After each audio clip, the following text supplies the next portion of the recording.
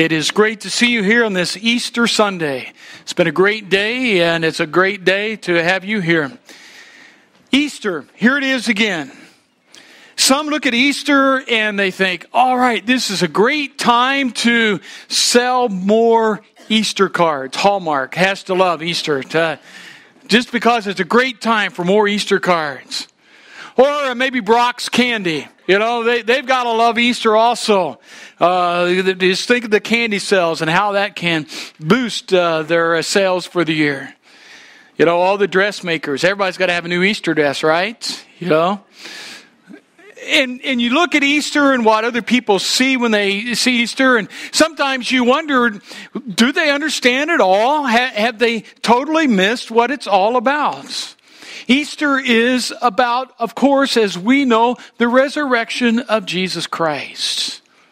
But before we're too harsh on the people of the day that look at Easter and put other things to it, the Apostle Paul, even in his day, when he was writing his letters, came across a situation in the church at Corinth, and they had some questions about Easter. They had some questions about the whole resurrection. They had seen it for something else, and he spends quite a bit of time in 1 Corinthians 15 dealing with that issue. And today I'm going to take an approach I've never taken on Easter. I want us to read through the largest segment of Scripture outside the Gospels, resurrection and the topic of Easter. So we're going to be looking at 1 Corinthians chapter 15.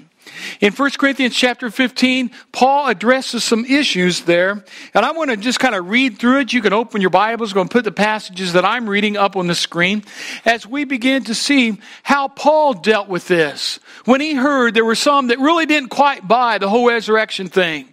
And, they weren't quite sure exactly what it all meant. This is what Paul says.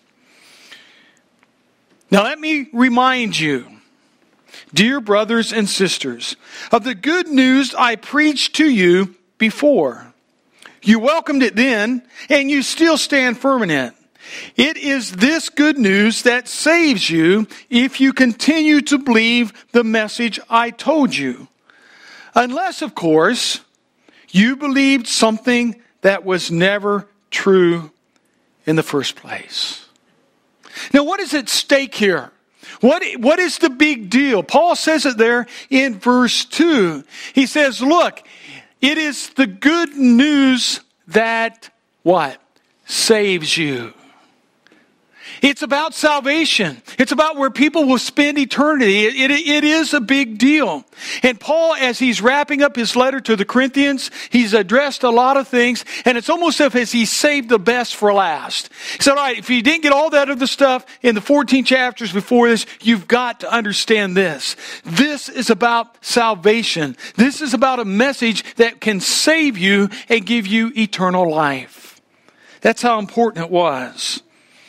And it's interesting there at the end of that verse that he says this, unless, of course, you believed something that was never true in the first place. Now, what other options are there? Well, in today's world, it seems like there's different options on every street corner. You can find a different belief here, a different belief there. You can get on the internet and Google something and find thousands of different options that are available out there. Well, they didn't have to deal with that in Paul's day, did they? Oh, yes, they did. You see, there were probably a lot of different options out there, and some of them you maybe heard of, some of them you didn't. You've probably heard of Aristotle and Socrates, those two guys. All right. They were Greek philosophers. They lived about 300 years before Christ. And following them, and people would follow their teachings, and they would think that, that is the answer to the meaning of life. If we can just absorb what these guys have said and get their philosophy. There are others out there that would say, no, it's the many gods. How many of you hated Greek mythology in school? Remember that? Man, I just hated that stuff. Learning all the Greek gods and where they were from and supposedly what they did. And then just once you get that figured out, they said, oh, by the way, there's Roman names for all these Greek gods. You need to know them too. I hated that stuff. Well, back in those days, did you know that you would be called an atheist if you believed in just one God? you were considered an atheist. Why? Because it was a polytheistic culture. You had to believe in many gods in order to be a really religious person. The Apostle Paul, when he went to Athens, Greece, he was walking through the town there, and he goes out to the Parthenon where all the philosophers of the day would meet. And he stands up and says, hey, I noticed you guys had a statue, and it was addressed to the unknown God. Why in the world would they do that? They created a statue in case they'd forgotten a God along the way. They just wanted to cover their bases. That's how much the polytheistic, the belief in many gods, was a part of that culture.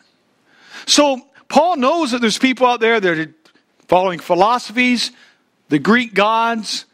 And then there was a blending of some people that would take a little bit of their own belief, their own philosophy, and they would take a little bit of Christianity, and they would blend it together. There was a group called Gnostics, and they really liked to feel that they had the special knowledge from God. And they separated the spiritual aspect of man from the physical aspect of man. And they said, I can do whatever I want in my body because all that matters is what I have as a spiritual dwelling within me. And it's called Gnosticism, and it became a major threat to the church. The Apostle John addresses it in his gospel and in his letters there at the end of the New Testament. It was a powerful, powerful thing. So Paul reminds them, I preached you the gospel message. It's what you stand firm on. It is that which saves you, unless, of course, you've chosen something else. Unless, of course, you think there's something else out there you want to believe. So what he's saying is simply this. Who will you follow? Will you be the one to follow even though we know that the message has not changed? Even though we know that the good news is still the same. And Paul basically says, what are you going to do? To remind them of the gospel, he goes on in verses 3 and following. Just in case they had forgotten what it was, he summarizes it really nice by saying this. I passed on to you what was most important and what has also been passed on to me. Christ died for our sins, just as the Scripture said. He was buried and he was raised on the third day, just as the Scripture said. He was seen by Peter and then the 12. And after that, he was seen by more than 500 of his followers at one time, most of whom who are still alive, though some have died. Then he was seen by James and later by all the apostles. Last of all, as though I had been born at the wrong time, I also saw him. Paul says, here it is. You want to narrow it all down. Here's the core of the matter. Here's what the gospel is. It's about the life and the death and the burial and the resurrection of Jesus Christ. God has raised him from the dead. And that message is what differentiated Christianity. Then it's still what differentiates Christianity from all the other religions of the world. There are other world religions out there. Hinduism, Confucianism, Islam. They all have a dead leader. You can still go and visit the graves of those leaders. Today, we have an empty tomb. And that's what makes the difference. It wasn't something that Paul made up. He reminds them this. He said, this is the gospel, the death, burial, and resurrection of Jesus, and it was confirmed by Scriptures. And then it says, he uses that phrase twice. It was confirmed by the Scriptures. It was confirmed by the prophecies. And then he says, and we also had some people see him. There were some eyewitnesses. There was Peter and James and the other apostles. And Paul includes himself, says, I was fortunate enough to be alive at the right time. Jesus even appeared to me. And we know from the book of Acts, it was that on the road to Damascus, Jesus came to him in a vision. But then he says, and then by the way, there's also 500 people that saw him at one time. And he said, you want to ask them? Some of them are still alive. Go look them up. It wasn't something that was just made up. It was true. And Paul reminds them, and he reminds us, and he challenges them, and he challenges us. Will you be the one to follow who He is. Well, they were still having issues. Not all of them bought it, and it's because some of the teachers among them. In verse 12 and following, Paul goes on to address this a little bit more specifically. He says, "But tell me this, since we preach that Christ rose from the dead, why are some of you saying there will be no resurrection of the dead? For if there is no resurrection of the dead, then Christ has not been raised either. And if Christ has not been raised, then all our preaching is useless, and your faith is useless, and we apostles would all be lying about God, for we have said that God raised Christ from the grave. But that can't be true if there is no resurrection of the dead. And if there is no resurrection of the dead, then Christ has not been raised. And if Christ has not been raised, then your faith is useless, and you are still guilty in your sins. In that case, all who have died believing in Christ are lost. And if our hope in Christ is only for this life, we are more to be pitied than anyone in the world. But in fact, Christ has been raised from the dead. He is the first of a great harvest of all who have died." How important is the resurrection? It's central. It is central to the faith. Next month, I'm going to start next Sunday. I'm going to be doing a sermon series through the book of Acts called The Acts of God. I'm going to spend 8 weeks looking at the story of the church and how God worked in the lives of people then and how that impacts us now. And as you go through the book of Acts, you will see that the central message in every sermon that was preached in those days was the resurrection of Jesus Christ. Paul's sermons were about the resurrection. Peter's sermons were about the resurrection. If you take the resurrection out of the faith, you have no faith. You have no belief. You see, there was a group of leaders. They were well known in the days of Jesus. They were called Sadducees. You've heard of the Pharisees and the Sadducees? The Pharisees were the experts in the law. The Sadducees were basically the lawyers. They were the technical guys. Now, there was a major difference between what those two groups believed. The Sadducees did not believe in the resurrection. And that was something that was before Jesus even. They would say that there is no resurrection of the dead. Why in the world would you want to believe that? Well, that teaching seems to have carried over in the church. Paul says there in verse 12, "Why are some of you saying there will be no resurrection of the dead? For if there is no resurrection of the dead, if you really believe that, then Christ could not have been raised either." And the issue was, there were some trying to say, I'm a Christian, I'm a following of Christ, I'm a follower of Christ, and yet it doesn't matter to me whether Jesus rose from the dead or not. Even in today's liberal theology, there will people that will say, well, it doesn't really matter if Jesus rose from the dead or not. All that matters is if we gather His good moral teachings and we feel good about it, and that's all that really concerns us. Paul stands to disagree with them. The Word stands to disagree with them. And I don't know about you, but anytime man says something and the Word disagrees with it, I'm going with the Word. That's a much better bet. It's almost as if Paul is saying, okay, let's play a little game here. Let's just imagine for a moment that you're right. Let's imagine for a moment that there is no resurrection of the dead. All right, let's we'll give you that, and let's see just what all that does. And what he does, he goes through a list and basically says, all right, if you're right and there is no resurrection of the dead, then, number one, Jesus couldn't have been risen. Number two, all this preaching is useless. Number three, your faith is useless. Number four, it means that we must have been lying about God. And that's never a good thing. It also means that you are still guilty in all of your sins.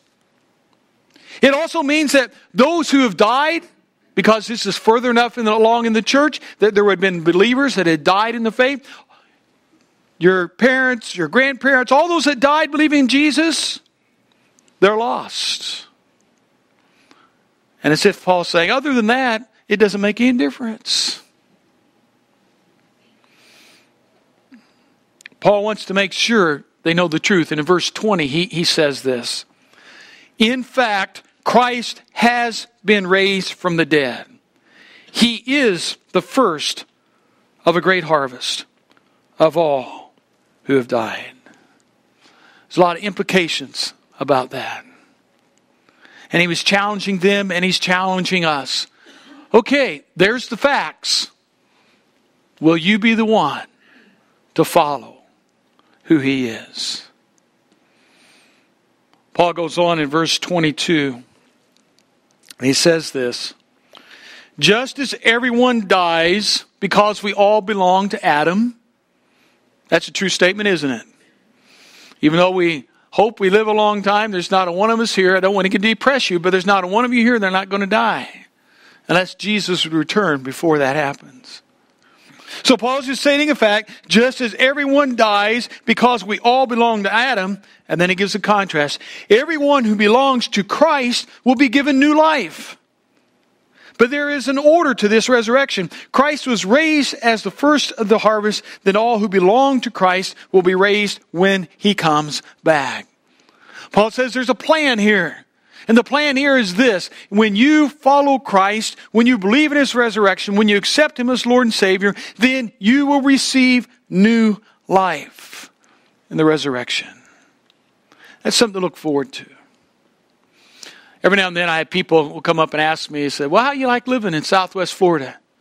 And I said, well, you know what? There's a lot worse places to live than Southwest Florida. It really is. Nice place to live. They even call it paradise down here. But you know what I found in paradise? Mosquitoes, no-see-ums, fire ants, hate them, alligators, poisonous snakes, bears running around neighborhoods. It's nice. But you know what? It doesn't hold us a candle to heaven. I bet you won't get up to heaven and look around and say, man, I wish I was back in Southwest Florida. Yeah? I really don't think you will. And Paul's saying, look, there's a lot of things out there. There's a lot of things people believe. But you need to just evaluate what it is that really matters. And in Christ, you will receive new life. Life forever. For eternity. Paul wraps it up with an amazing exhortation. And I'm just going to read it to not really add to it because the words speak for themselves and powerful. And I want you to listen to these words and I want you to think and ask yourself the question, will I be the one who's willing to follow? He says in verse 24, after that, after what? After the return of Jesus that he mentions in verse 23. He says, after that, the end will come. When he will return, when he will turn the kingdom of God over, start over. After that, the end will come when he will turn the kingdom over to God the Father, having destroyed every ruler and authority and power. For Christ must reign until he humbles all his enemies beneath his feet. And the last enemy to be destroyed is death. He can say that because of the resurrection. And then he wraps up the chapter in verses 54. When the perishable has been clothed with the imperishable, and the mortal with immortality, then the saying that is written will come true. Death has been swallowed up in victory. Where, O death, is your victory? Where, O death, is your sting? The sting of death is sin. And the power of sin is the law. And then this is it, the crescendo. But thanks be to God. He gives us the victory through our Lord, Jesus Christ. He is risen. He is risen indeed. Let's pray.